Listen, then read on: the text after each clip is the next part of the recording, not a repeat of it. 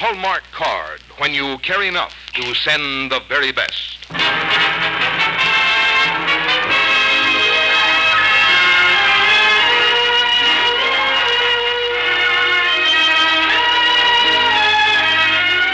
Tonight, from Hollywood, the makers of Hallmark cards bring you an unusual true story on the Hallmark Hall of Fame.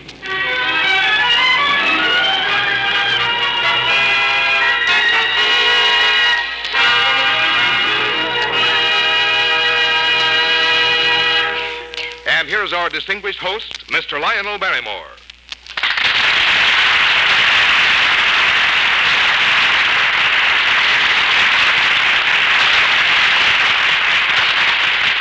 Good evening, ladies and gentlemen, and welcome to the Hallmark Hall of Fame, where we tell you true stories about real people.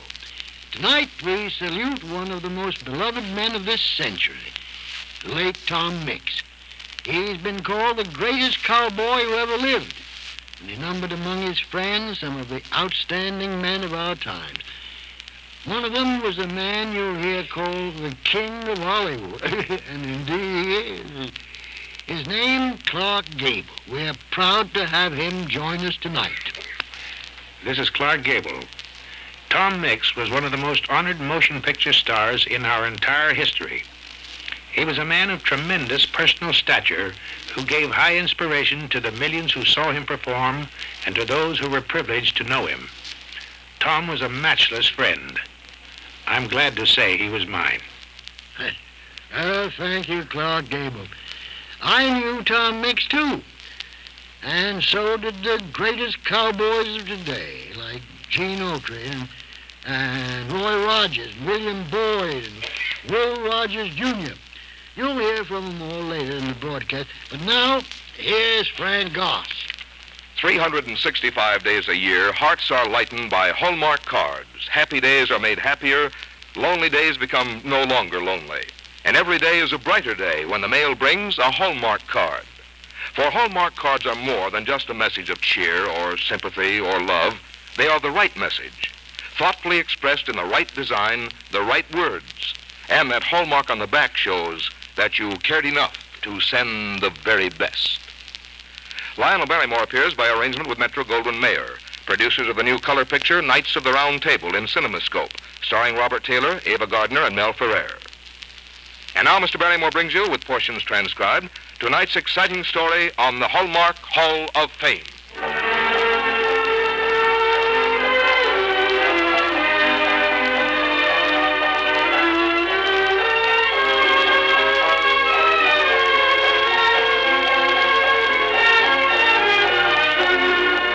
On the screen, Tom Mix was often cast as a sheriff of martial fighting for law and order in the Old West. Well, the role fitted him well, for in the early 1900s, Tom Mix actually served as a United States Deputy Marshal in the Southwest. Although he later was to make 370 motion pictures, no film story ever written for him was more exciting or courageous than the one he lived himself, when he was a United States Marshal. And that is the true story we'll tell you tonight. It began around a campfire in the northeastern Oklahoma Territory.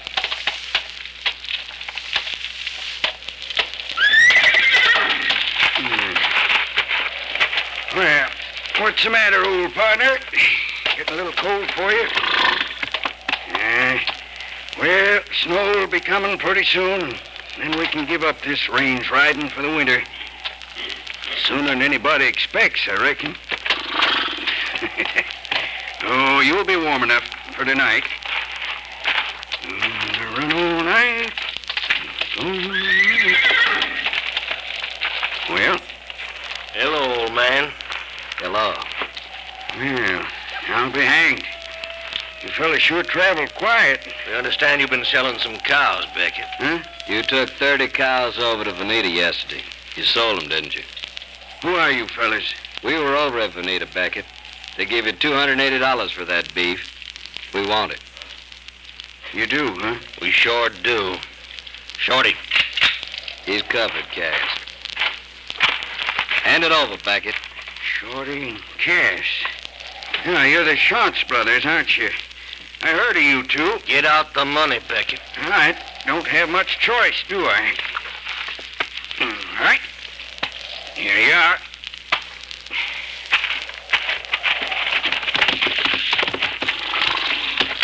Yeah. Thanks, old man. Yeah. Thanks. Let's go.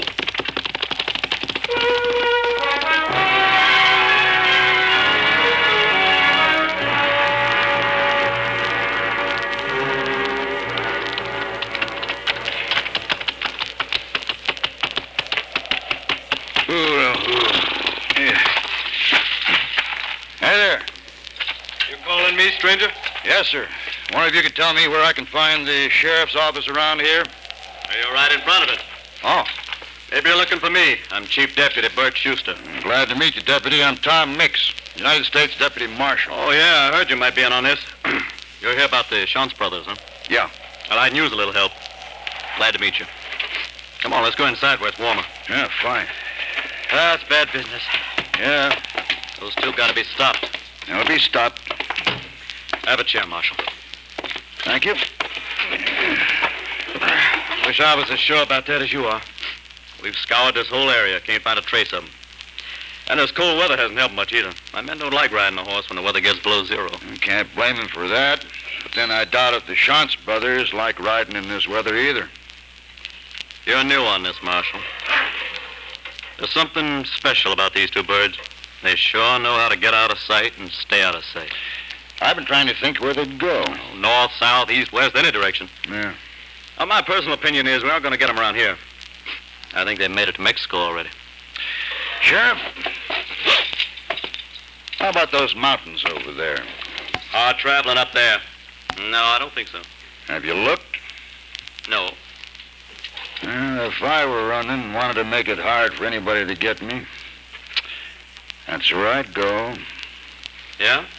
Uh-huh. The Indians always went around those hills. They didn't like the storms, the wind. The idea they might freeze to death when one of them sudden blizzards come up. Oh, I've been up there, Marshal. You're right about them being hard to get to. But I think you're wrong about the Shantz brothers wanting to hide up there. Just the same, I'd like to go up and have a look around.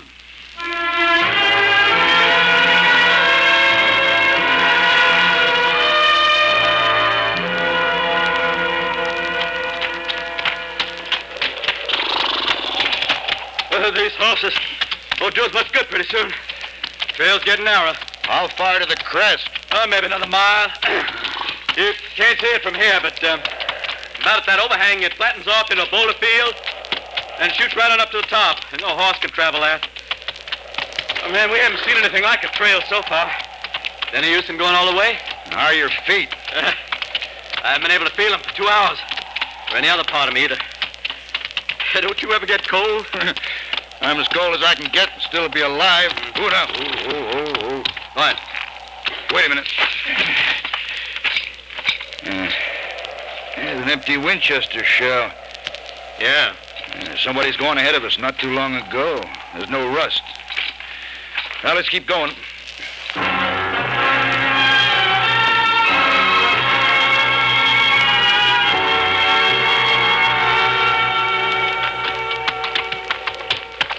It'll be dark in another hour.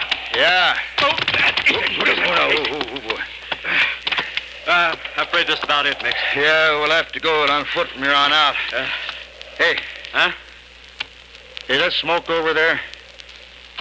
Yeah, that's smoke. I'll try the ledge. See anything?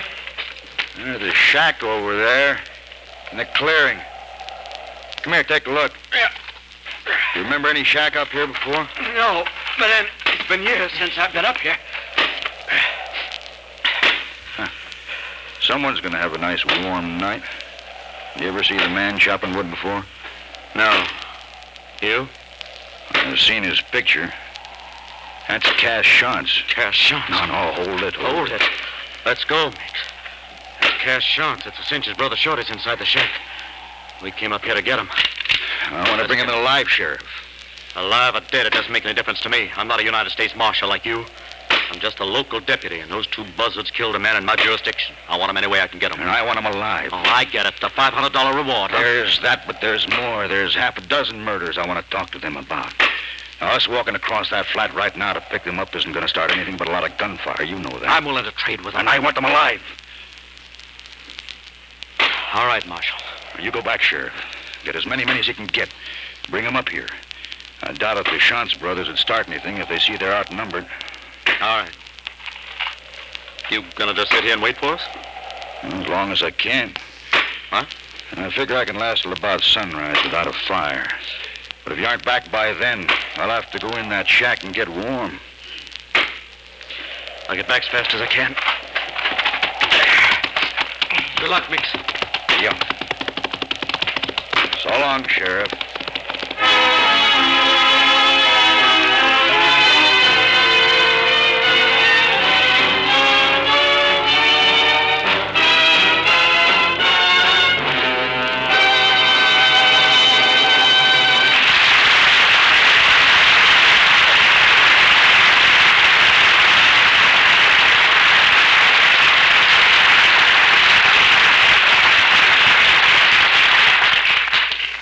In just a moment, we return to the second act of the Hallmark Hall of Fame. Haven't you often envied the type person who never forgets a date? The kind who not only remembers birthdays, but remembers all the special days in each friend's life. You've probably wished that you could be as thoughtful and as loved for your thoughtfulness. Well, let me tell you a secret. There is one easy, sure way that you can remember all the occasions you want to remember. Get a Hallmark date book. Actually, this little memory minder is more than a date book. It's a calendar booklet with space for your notes on every day of the year. It includes a listing of the gifts for each wedding anniversary and the birthstones and flowers for every month. There's a section for your Christmas card list, too. That means you have your friends' addresses with you whenever you need them. For the Hallmark date book is small enough to fit inside your purse. Now, this handy, attractive book is a gift to you from the fine store where you buy Hallmark cards. Make it a point tomorrow to pick up your Hallmark date book for 1954. And now Lionel Barrymore brings you the second act of our true story of Tom Mix.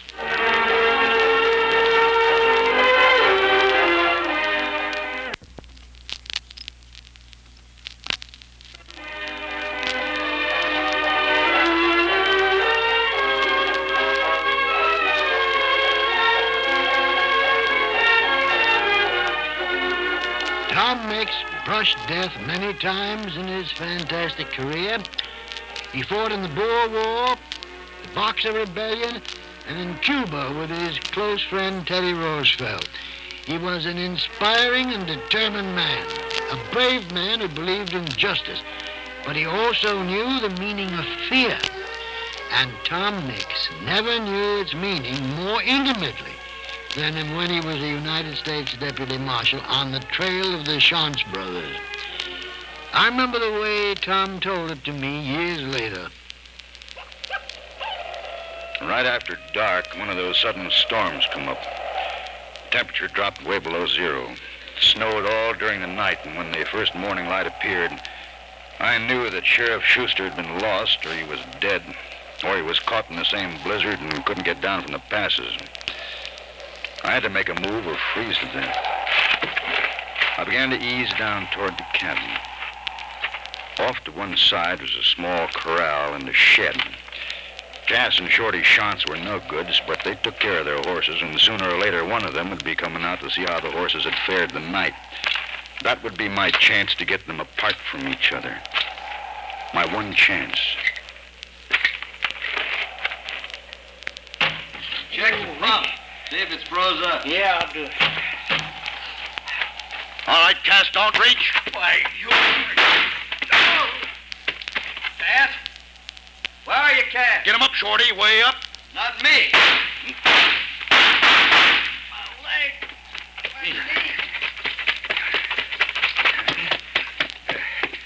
All right. Drop the gun, Shorty. I'm a U.S. Marshal. You're under arrest. All right, Marshal. Go ahead, get it over with. Get what over with? Shoot me. Kill me like you done Cass? Cass isn't dead, Shorty. I got him in the shoulder. And you aren't going to die either. Not here, anyway. Oh, my knee. I'm taking you back to town. Both of you. Yeah? Who are you? Tom Mix. When the posse gets here, we're leaving. Let me tell you something, Mix. They ain't gonna get here. What do you mean by that? Why do you think we chose this place to hole up? First snowstorm of the year blocks the pass down below. Appears to me like it's gonna snow a week. Yeah. Appears to me like you're stuck here, Mix. For the winter.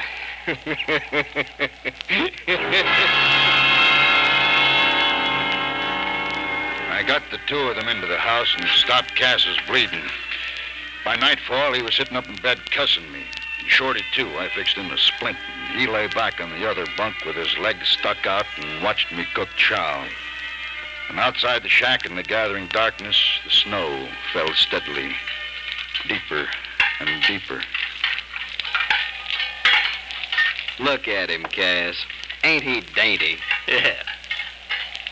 Hey, Marshal, be sure you put enough pepper in them beans. I don't like them unless they're hot. Nah, don't you worry, Cass. Old Marshal Tom Mix is supposed to do most anything better than the next. Didn't you know he was a national rodeo champion? Why, sure. Of course, Shorty. And all them stories that tell about him bringing in the outlaws. The way he treats us, I bet they were just begging to be captured. Oh, he's a daisy, the Marshal is. One thing bothers me, though, brother. Well, tell the Marshal, brother. What bothers you? Want your pillow fluffed up? No.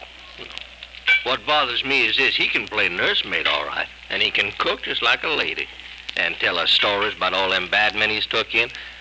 The real question comes down to one very simple thing. What's that? Well, you and me, brother, we can sleep all winter if we want to. But how long you reckon this Marshal can stay awake?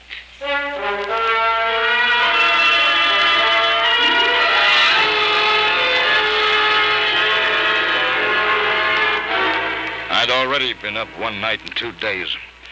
The Shantz brothers slept in shifts. One of them always awake, watching me, watching him. In spite of their wounds, they were rested men, and dangerous men, waiting for the one chance they could to catch me off guard the moment I'd fall asleep. Well, good morning, Marshal. How's the war against crime and lawlessness coming?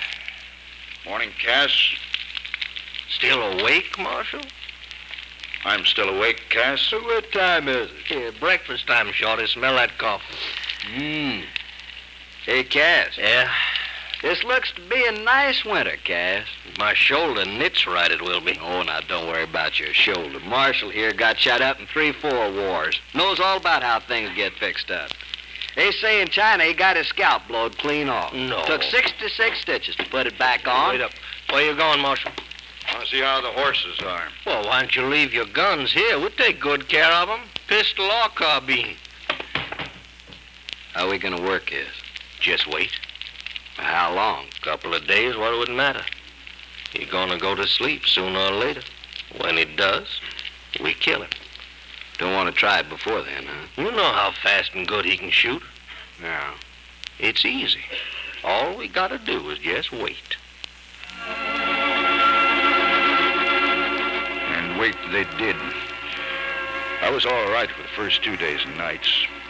And the second night, the snow stopped falling, and I thought, I got a chance now, if I can just stay awake.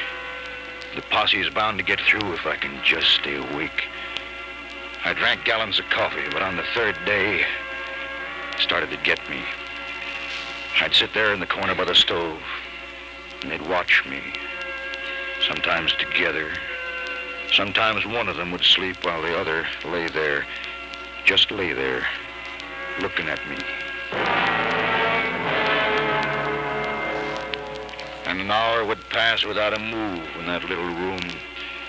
I'd feel my eyes rolling back, and I'd stand up fast and shake my head. Getting sleepy, Marshal? How about another cup of coffee, Marshal?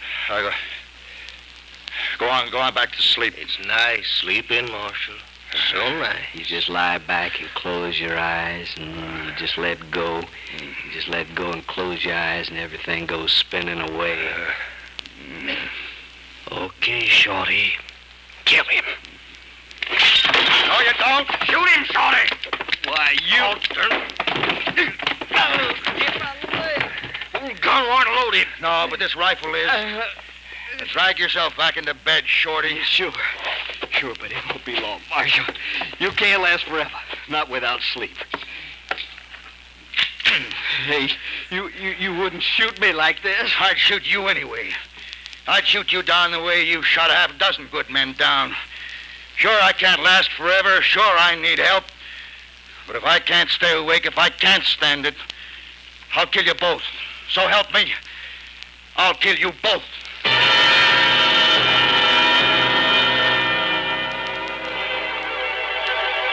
It was the 4th day. I had to get sleep. Just 5 minutes. 1 minute. I was starting to hear things. I thought I was hearing guns go off. And then I knew what it was. When I was just so tired to get out of the chair, I pointed the carbine at the ceiling and pulled the trigger. Hey, look at him, Shorty. Got himself a new trick for keeping awake. Listen. That's the posse. Yeah, yeah. Tom, you in there? Yeah, come on in, Schuster. It's all right. Tom, you all right? I'm afraid I need a little help.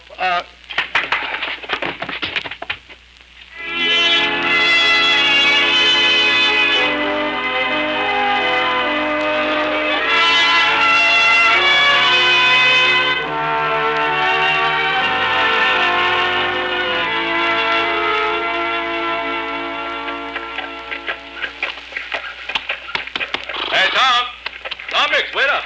Oh. Hey, Tom, you aren't leaving yet. I'm afraid so. I've got some other things to tend to. I'll be back in time for the trial, though. Well, aren't you forgetting something? Forgetting something? Well, no, I don't think so. $500, Marshal. A reward for the shots, boys. Came in this morning, and it's all yours. You sure earned it. Here's a check. Well, don't you want it? No, I don't want it. What? Well, in that shack up there, I listened to those two no-goods talk.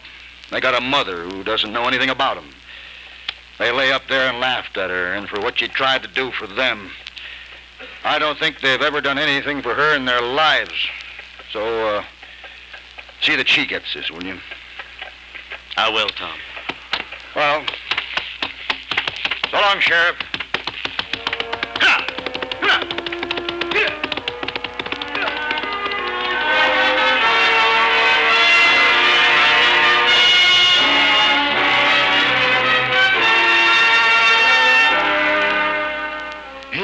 Wonder that the motion picture industry sought out this remarkable man, Tom Mix, and that he quickly became the idol of millions of youngsters and adults, too. And not only an idol, but a very real flesh and blood symbol of justice and mercy, of the inevitable triumph of decency over evil wherever it's found. The number of Tom Mix's friends in Hollywood is legion, and tonight we're pleased and proud to have 4 of the greatest Western stars in motion pictures here with us to join in our tribute to Tom Mix. Hello, friends. This is Gene Autry. You know, I was proud to call Tom Mix my friend. He influenced and inspired my early life and my career, just as his real life and film adventures influenced most of the young people of his time. Well, this is Roy Rogers. The great cowpunching star, Tom Mix, was and is an inspiration to all of us. His influence for good upon the young people of his time was phenomenal. Tom was a great man, and I'm proud to say, my valued friend. This is Bill Boyd, or you might know me as Hopalong Cassidy. I knew Tom Mix. To me, he was one of the West great men. Tom was a man who dined with presidents and kings, and a man who rode the range with the roughest, toughest cowpunchers of his time. Tom was one of the greatest cowboys of all, and one of the finest. This is Will Rogers, Jr. You know, my father always said that Tom Mix was one of the top cowboys of all time. Dad and Tom were close friends. It was a fine sight to watch Tom Mix and Will Rogers riding together along the bridle paths of Beverly Hills. And now, ladies and gentlemen, Mrs. Tom Mix. Thank you, Mr. Barrymore, for tonight's splendid Hallmark presentation of a gallant story from the true life of my husband. I'm grateful, too, for this opportunity to express my sincere appreciation to Tom's close friends, Clark Gable, Gene Autry, Roy Rogers, William Boyd, and Will Rogers, Jr., who have honored Tom here tonight. To the Hallmark Hall of Fame and to all of them, thank you.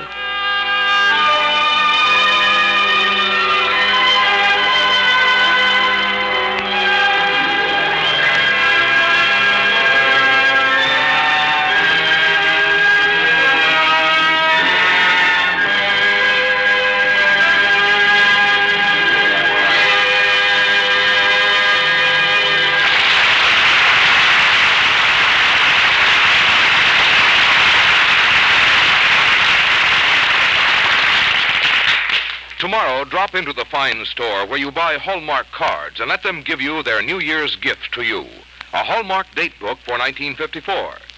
Now, that's not a pretentious-sounding gift, I know, but the truth is that your little Hallmark date book can be the means of a much easier, happier, and friendlier New Year for you.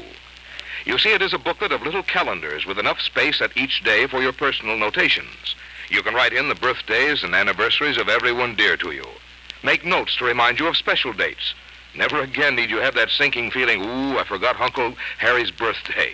For your Hallmark date book is small enough to carry in your purse for constant reference. Two, it even suggests appropriate gifts for special days. List the flowers and birthstones for every month, the gift for each wedding anniversary, and your friends' addresses are written conveniently in the front of the book. So you see what I mean when I say you'll find it's easy to be the thoughtful, friendly person you like to be if you have a Hallmark date book. And now here again is Lionel Barrymore.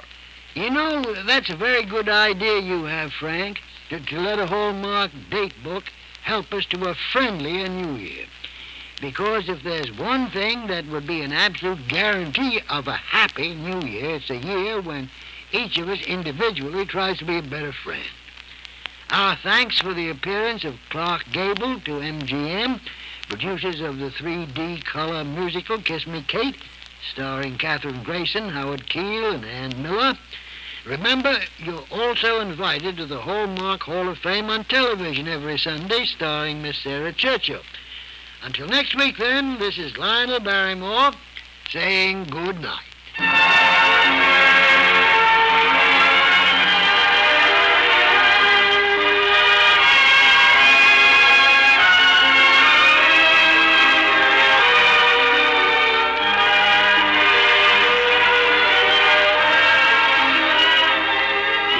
Hallmark cards that are sold only in stores that have been carefully selected to give you expert and friendly service. Remember, a Hallmark card when you carry enough to send the very best. Our producer-director is William Frug. Our script tonight, with portions transcribed, was written by Wilbur James. John Daner was heard as Tom Mix. Also featured in our cast were Vic Perrin, Jack Edwards, Harry Bartell, and Lawrence Dobkin. This is Frank Goss saying goodnight to you until next week at the same time, when we'll present a true story about William Allen White. On January 17th, we'll bring you MacDonald Carey, starring in an interesting story about Mark Twain. And the following week, a true story about Robert Baden-Powell on the Hallmark Hall of Fame. This is the CBS Radio Network. This is KMBZ, Kansas City, Missouri.